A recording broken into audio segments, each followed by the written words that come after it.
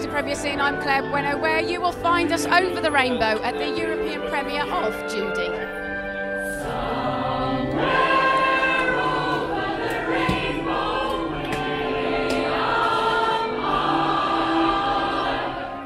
From Wild Rose to Rosalyn Wilder, there is the great job being an actor.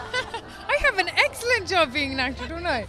Oh God! It's a polar opposite to what we've seen you play before. Can you tell us a little bit more about the relationship that Rosalyn had with Judy?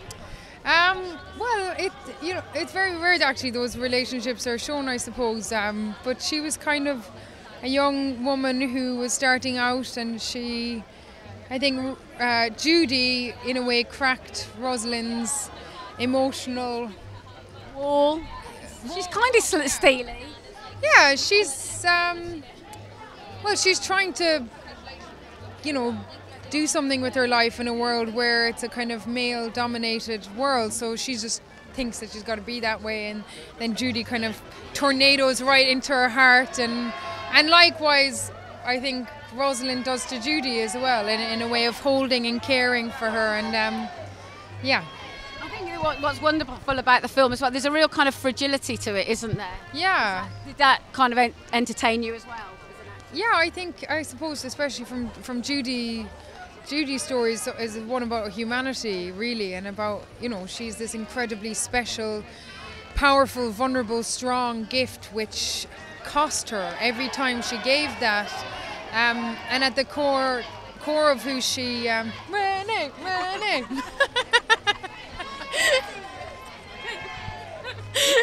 And at the core of that, she's a person, who needs people to look after her. So yeah, people are fragile, beautiful little butterflies. You got to look after them.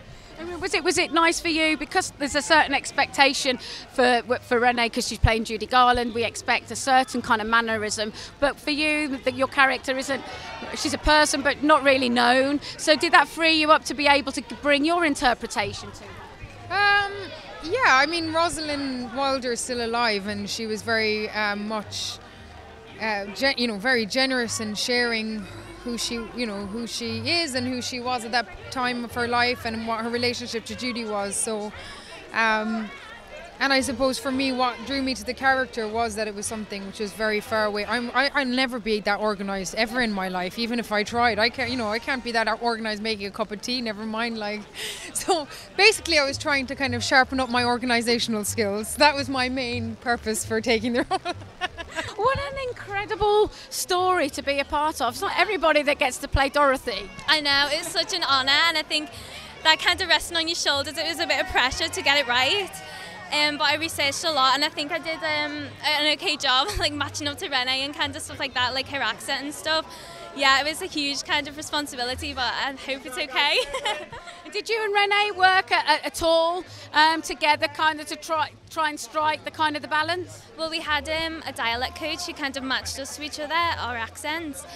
But I got to meet her a few times as well. She's such a lovely woman, and she was so talented, and I think she deserves everything that's coming her way from this film, because she's just so amazing. And of course, playing Judy Garland as a young girl, we're getting to see a side that there's been alluded to, but we didn't really know a lot of about how difficult it was for her life in Hollywood. Was that quite a responsibility? Yeah, I think trying to find kind of more information about how it was back then, and the kind of background that she came from and stuff. It was quite difficult. I read a really good biography about her, tried to learn as much as I could, but yeah, it was good. I think there's a rainbow wanting to burst out today. I have to say, for an actor, the opportunity to do a screenplay like this is a gift, isn't it? It's an absolute gift. I mean, I remember when I read the script for the first time. I had to do 4 auditions to get this part. I remember reading it thinking, I'll be blessed to be in this production. And when we got to the read-through, this group of people that they got together, I mean, it's very rare you get people doing things for the right reasons. Everybody's singing from the same hymn sheet, and this was absolutely that. And we produced an amazing piece of work for an amazing woman, and I can't wait for people to see it. Interesting, because your character is very much kept on his toes, isn't he? With Judy, can you share a little bit more about? Because she's quite temperamental. I think she, like I said, I think she's misunderstood. I think my character especially has a preconception of what she will be like, and he expects the confidence in the show, but there's something else underneath that, and I think that comes out through the film, and your view of this woman changes. And Burt Rhodes, my character especially, he has to look after her, and he has to support her, even though she's an exceptional talent. You know, everybody needs somebody to look after them, and like I said, we made a film about a very misunderstood character, and a brilliant character. And I think that's what's lovely about the arc in your character, is you're learning and gaining this greater understanding of this complicated lady who's had a very difficult life, hasn't she, really?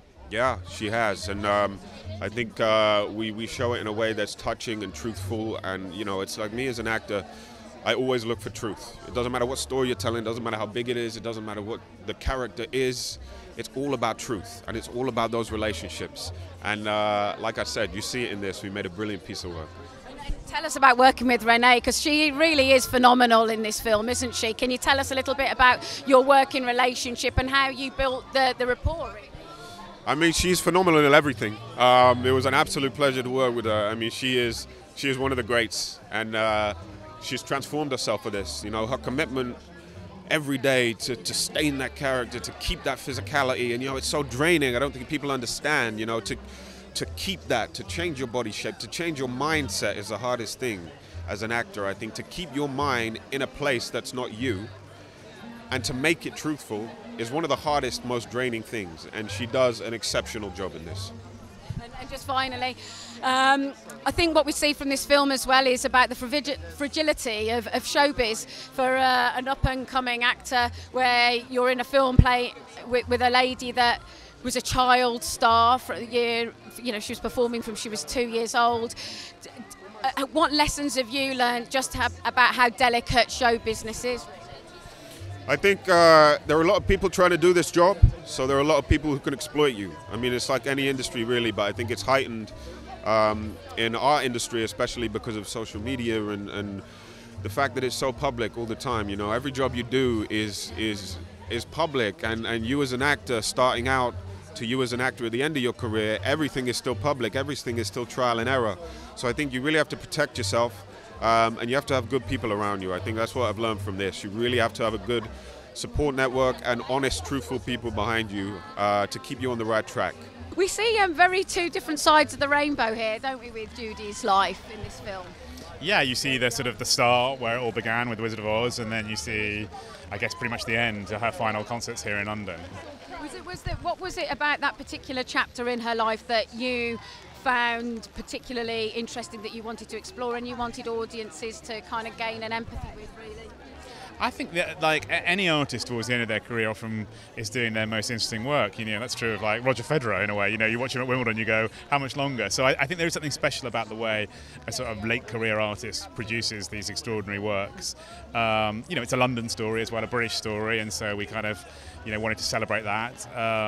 And it's, you know, in some ways it has a weird parallel to The Wizard of Oz, in that, like, you know, she's a long way from home trying to get home and trying to find love. What I loved about the film is that no matter, I mean, she's really in a desperate situation, and she never loses this spirit. She's still fighting. Was that as well something that, and the courage that she had, was that something that you wanted to explore as well in Judy? Yeah, I think her spirit is almost her defining characteristic, and her wit. You know, and she was. Yeah, she was really down on her luck at this point, totally broke, you know, mocked. You know, she wasn't the Judy Garland people remember from Carnegie Hall or Wizard of Oz. You know, she was a busted flush. And, you know, I think now in this age of celebrity, and when we've seen how celebrity has chewed up, and we've had it in England, haven't we, with lots of good examples of, you know, people who have maybe had fame thrust on them before they were ready or unable to deal with it, and it's affected their mental health. I think that, you know, that's timely.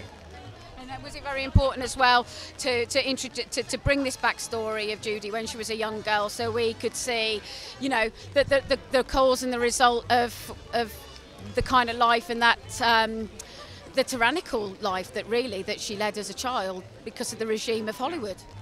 Yeah, she made this pact, you know, I want to be famous, and the studio said, fine, these are the terms, and they were terms that were pretty unforgiving.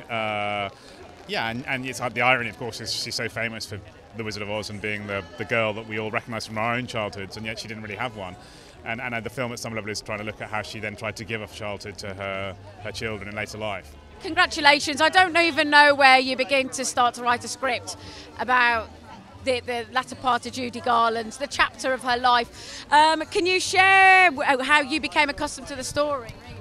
Well, it began with Peter Quilter's play, The End of the Rainbow, which sort of chose this particular chapter of Judy's life. I think because it sort of captured her at her most vulnerable, but you know, despite that vulnerability, despite all the challenges that she faces, she still manages, you know, on the nights where it comes together, to blow audiences away. And so that was the beginning of it, really. And when the producer, David Livingston, asked me to start looking at it, the thing that really moved me the most was probably looking at some of the original interviews that Judy did in the mid-60s. And looking at those interviews, most of which are still on YouTube, conveniently, you see this woman who is incredibly polished at giving a very entertaining anecdote from one of the many decades that she was out there working. But at the same time, you see moments of real vulnerability when she's questioned about her children in particular. And I just thought, she looked fascinating. She, there was a thread of anger there, but also incredible wit and humanity. And I just thought, this looks like an incredibly complex woman, and I wanted to get to know her better. So that started things. And interestingly enough, what I picked up from it as well is that for the delicate situation that she has found herself in, she still has this wit, this spirit. She's a fighter, isn't she? Absolutely. And one of the things that I found emotionally affecting was the more I learned about her, the fact that she'd been working since the age of 2, and with a stage mother who, when they were out on the road doing vaudeville, you would sort of tell her, if you misbehave, I'll just leave you here. And they'd be in some city in the middle of the country where she had no idea where she was. And the more I learned, and this is even before we get to her MGM days, about how much she had to carry with her, the more impressive it felt that she managed to endure and survive and come back and fight and actually forge that beautiful connection with her fans that was so resonant. That was that was very moving. Interestingly enough, what you say about forging the connection with the fans, there's a beautiful moment in the film that really does, one of many tear-jerking moments, but really, really powerful, with Andy Nyman. Was that a scene that was dramatised, or was that something that actually happened? I mean, the original play has a gay character who's an accompanist to Judy during her London dates, and we wanted to move away from the balance that the play offers of this fictional character and Judy, and cleave something a little closer to the events. But at the same time, it felt important to us that her relationship with that community, which was highly reciprocal. I think those moments where they connected live, they're astonishing, really, and we wanted to acknowledge that. And I think that relationship ends up capturing something about Garland and her relationship to love. She was always sort of seeking love that she could rely on, and the great challenge was that she was parted from family. She was parted from husband after husband, and actually her relationship with her audience, the ones who came out for her night after night, even on the nights where other people were throwing bread rolls, was in a sense one of the most enduring, and we wanted to pay some tribute to that and explore that as well. What was interesting as well, I won't keep you forever, but there's so many things that we could talk about with this, was she was very much an object. She was on this kind of tyrannical kind of regime, really. You delicately balance what happens in the past, but it doesn't overtake it, but it's enough to give the audience some acknowledgement of what she's actually been through and why we see the Judy that we see to that day. Yeah, I think the use of flashbacks, developed as I worked with Rupert, the director in particular. And I think we always thought they were going to be a challenge, because with Judy, there are some people who know almost every week of her life so intimately. But there will be other people coming to this story with very little awareness, really, of who she was and how those kind of the challenges of her early life affected things. I think one of the things that we thought was interesting was by taking these weeks at the end of her life and pairing them with these formative weeks as they go into production on Wizard of Oz. Really, you're offered sort of two ends of the rainbow. The young woman who is so full of life and promise. She's so spirited. There's that kick of rebellion to her, despite everything that is being thrown at her. And at the other end, in the last year of her life, you have echoes of that, and you also have a sense of how the challenge of living through those months is informed by that period. So for some people, they'll go, well, I know all of this. But for others, I think it will be essential to understanding why that time was so challenging, and what made a hero of her when she managed to get up time and again and do it and to make that connection. So after a rainy red carpet at the European premiere of Judy, there's only one thing left to say. There's no place like home.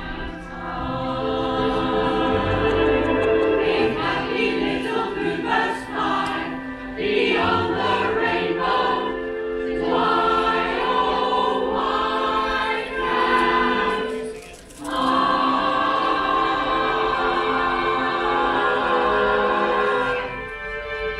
I?